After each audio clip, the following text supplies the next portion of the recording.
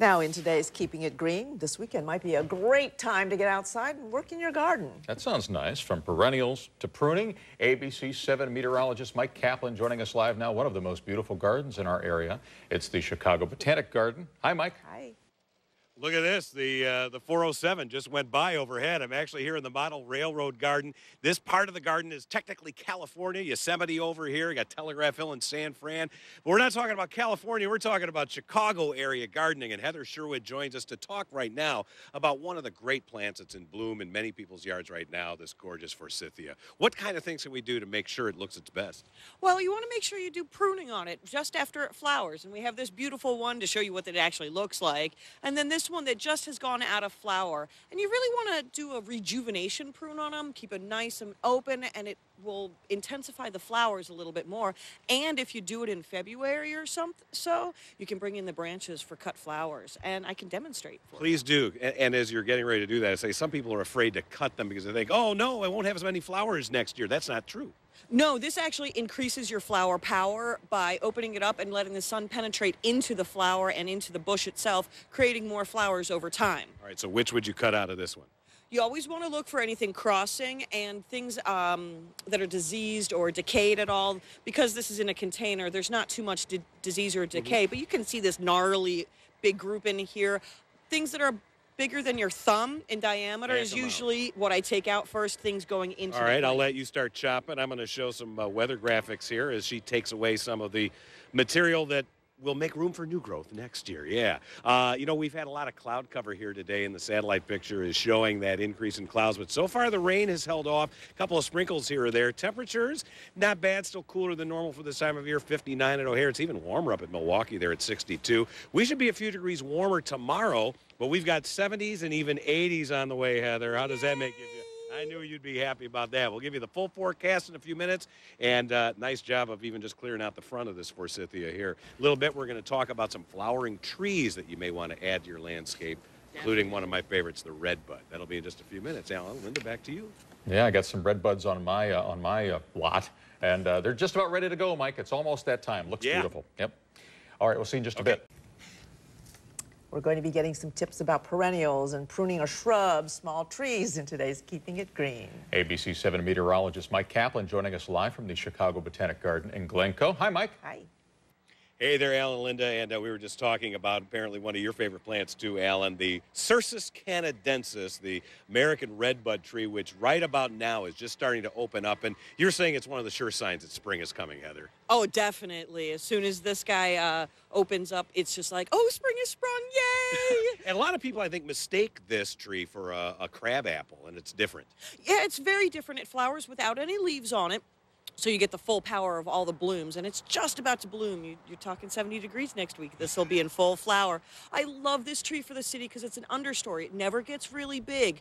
15 feet at the maximum. It has beautiful heart-shaped leaves, a nice yellow color in the fall, and it doesn't have any pests or diseases that are really rambunctious in the Chicago area for other trees, potentially. We're showing some fine examples of what you've got here. Now, the next tree that we're showing on tape is the viburnum. What variety is this? This one is Carlii, and snowball bush it's called, and it is just about to open again. Usually they'd be in full flower right now, and it's got a fabulous scent to it. Again, it's a smaller tree, and most viburnums are ideal for the Chicagoland area. They can take a lot of shade. They can take a lot of sun. Fragrance? This one is very fragrant, and it's wonderful. It's a 3-season bush, so it'll keep leaves almost till Thanksgiving, and then it'll drop them for the full winter time. And as you can see, it's almost leafed out right now. And I love it for the entryway of a house to give you a good scent power in there.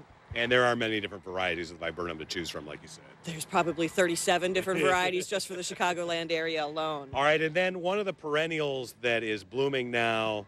Look at this. These are the bluebells. Yeah, Virginia bluebells, or Mertensia virginiana, is one of my favorite spring ones. They are in full flower right now. It's a bicolor flower, bluish tinged leaves on them. And honestly, this flower will go away, and you won't even see it come July 4th when we really heat up. So it's a great plant to put in combination with something that comes on later in the season.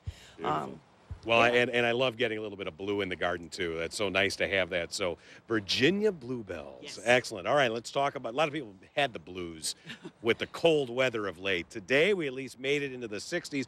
Right now out at O'Hare, it's 59 degrees. Strong southwest winds, though, are pushing those 60-degree-ish temperatures right up to the lakeshore today. We're seeing some gusts better than 20 miles per hour. Highs, as I mentioned, did make it across the 60-degree threshold today. Low temperatures not as cold in most areas this morning. There you see the records for this day. Now, on radar, we had a couple sprinkles here or there, but most of the activity is still well out to the west of Chicago. I think it's going to be a few hours away from coming in here.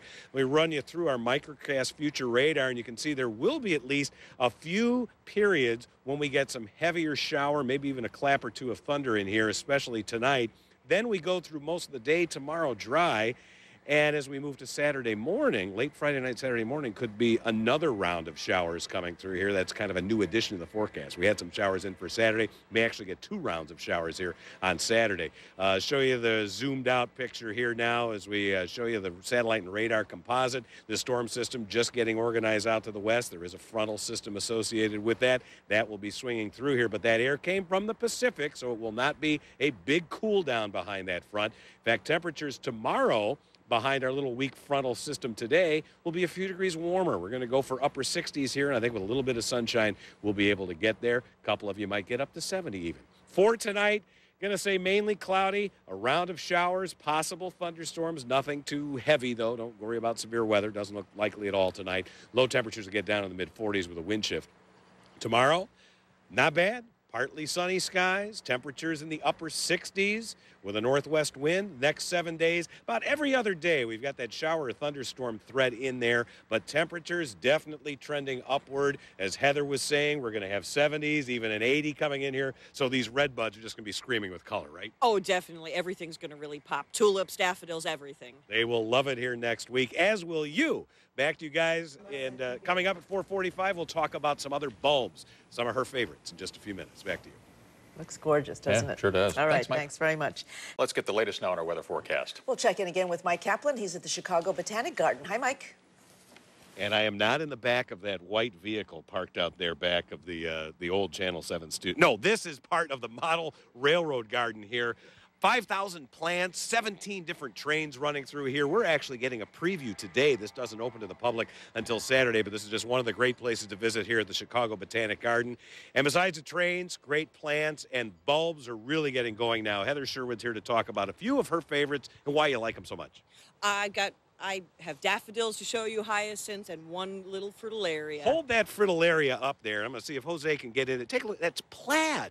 Yeah, this is Fritillaria malarigus. It's one of my favorite bulbs. No animals eat it, and it's one of the few plaid plants out there that we have, and does very well in Chicagoland. Blooms this type of year. Okay, and then over here, the sweet-smelling hyacinth, another blue one that we love. Yeah, this is Delft Blue. I love this. Again, actually, it's a great naturalizing plant, so it'll rebloom constantly in the garden every year. The scent of these things is to die for. I wish you had smell-o-vision here. All right, and you got a couple different varieties of the daffodils here, and the great thing about these, deer will not eat them. Deer won't eat them. Any other critters won't eat them. This first one I have is manly for you. It's an open corolla, so there's no cup, if you will, for the cup and saucer. It's about 18 inches tall. And then my next favorite one is thalia, Narcissus thalia. It's an up-facing, double-flowering white. It's hard to get white, but this is a great one, and I love it. And my last what about this nice yellow one, also up-facing? Up-facing, and this is pistachio. And it's got a slightly whiter center in there, and great for cut flowers and great for Mother's Day, which is this weekend.